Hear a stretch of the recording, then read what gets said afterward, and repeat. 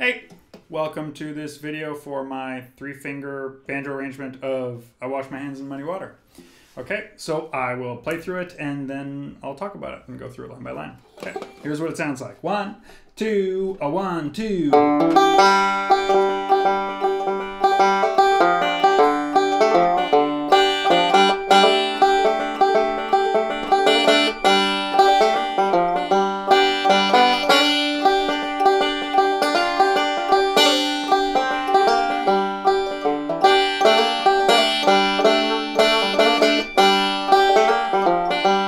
I was born in Macomb, Georgia.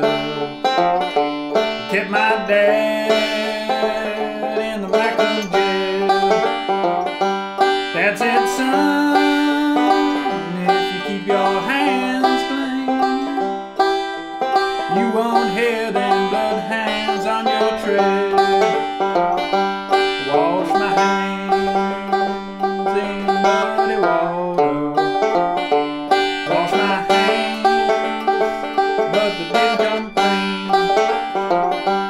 Tried to do what Daddy told me, but I must have washed my hands in the muddy stream.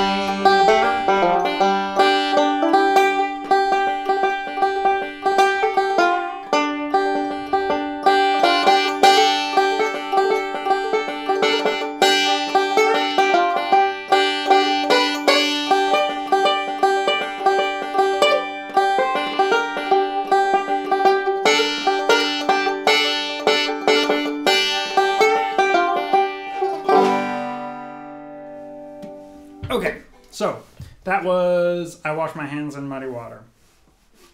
So let's talk a little bit about the form of this tune, and then we'll talk about the challenges of arranging and all that sort of stuff.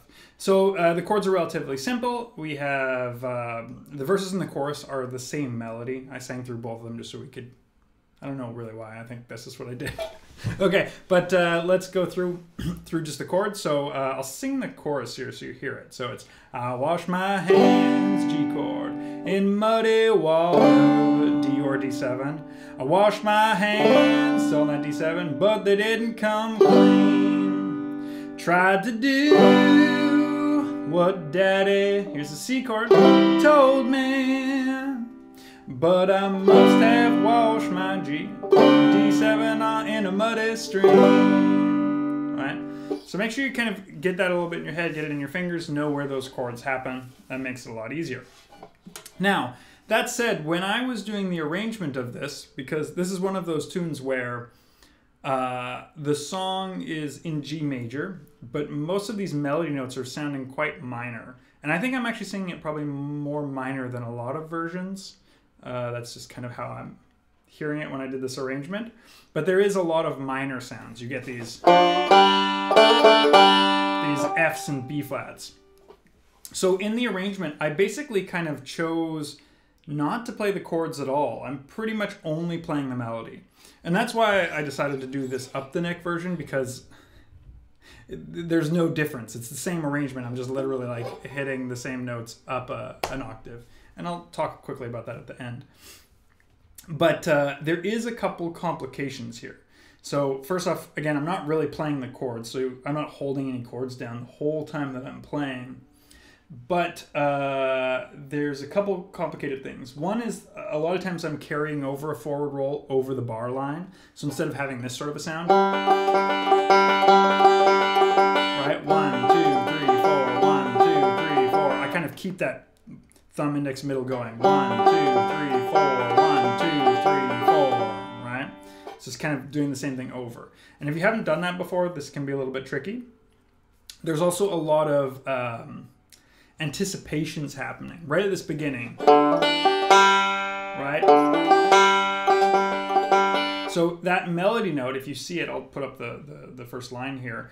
That first melody note, that note comes in before beat 1. 1, 2, 3, and then you have this 1 right there. So that happens a bunch of times in the arrangement. And it's just kind of, we often refer to those as pushes or anticipations. So we're playing this note before the melody, or before beat 1 and it's tied over. So if that's tricky, this will be a little hard. One thing you can practice is you can just try practicing that first 2 bars. That'll help you through a lot of the song. Then repeat it.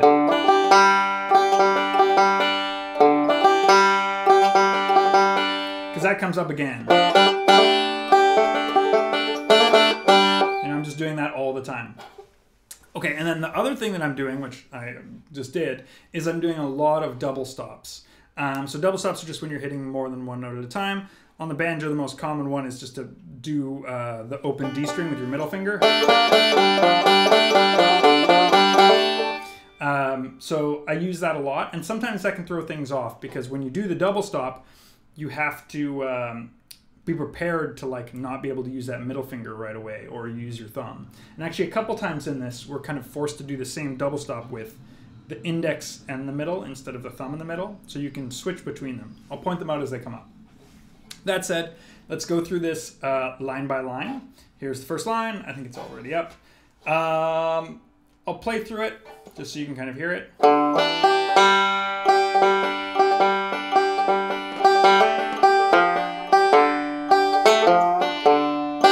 Double stops into this next line.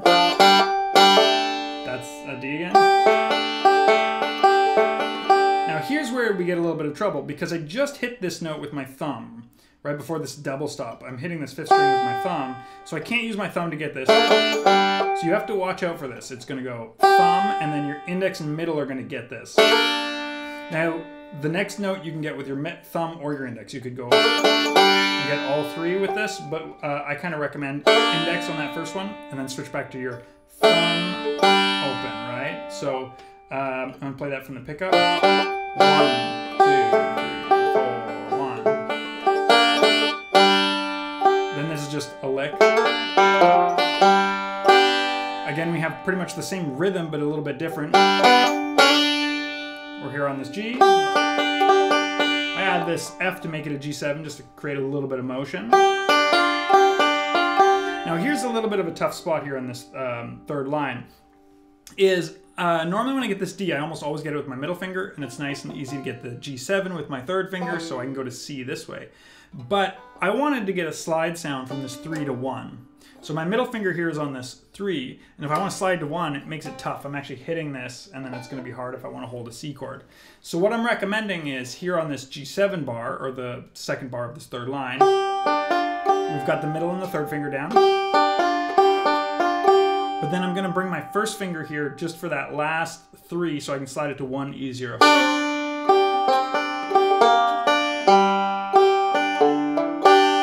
Let me do that 3rd line one more time just so you can hear it and watch that switch. So I'm switching from 3rd finger on that note to the 1st finger on that D note.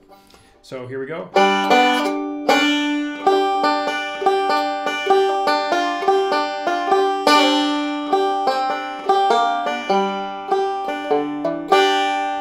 Now here we've got a bunch of double stops. The rhythm on this is interesting. You can look at it, it's right in the tablature, but you might want to just go by here. Now notice there that first one I'm doing thumb and middle, but because I hit this 5th string, the next one is with index and middle. Back to thumb. The rest I'm doing with my thumb. And then I just kind of do this lick. So let me play that last line a couple times just so you hear that. Oh, sorry, that's...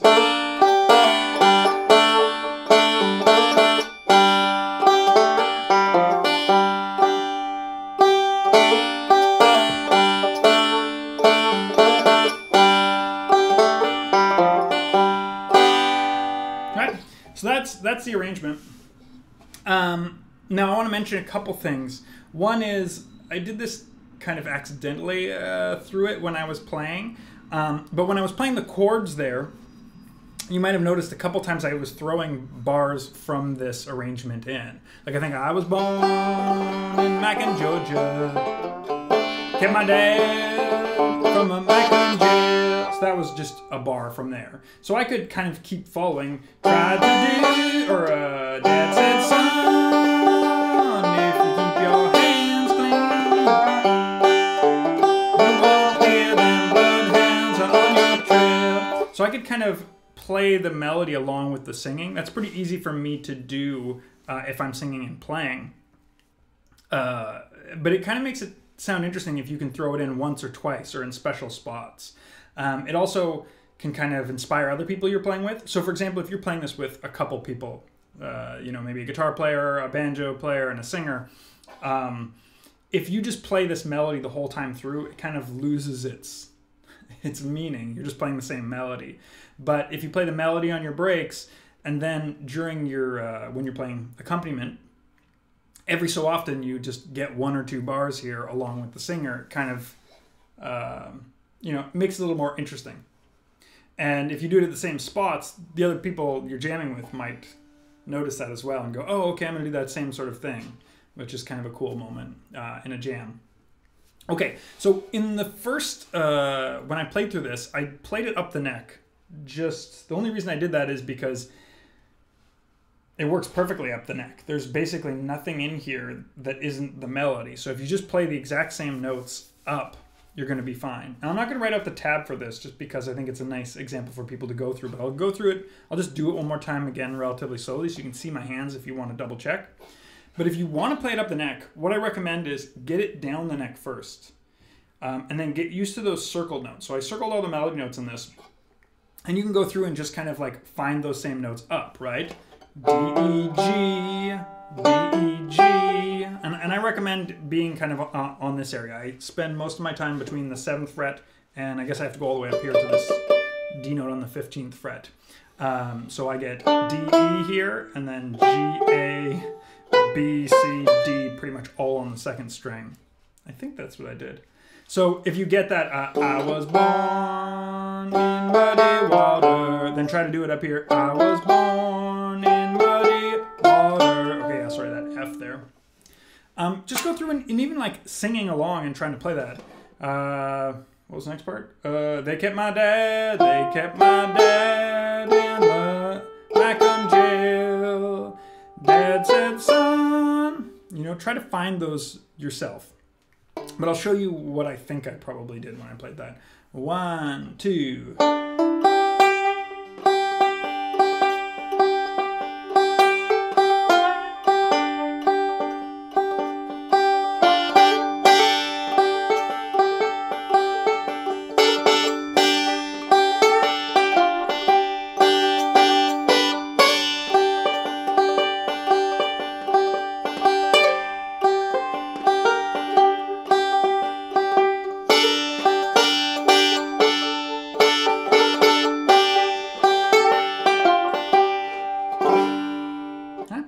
Again, I wouldn't recommend working on that until you're feeling comfortable with it down. Not that it's any harder, it's just if you know that melody in your head, you can really hear it, you know those notes, you can find it a lot easier. And you can do that with pretty much any song where you're not really acknowledging the chords. So things that are very G minor or G bluesy tend to be pretty easy to do that too. Okay, so last thing I'm going to do is just play through it, through my arrangement of it one more time at a slow pace so you could play along with it. A 1, 2, a 1, 2.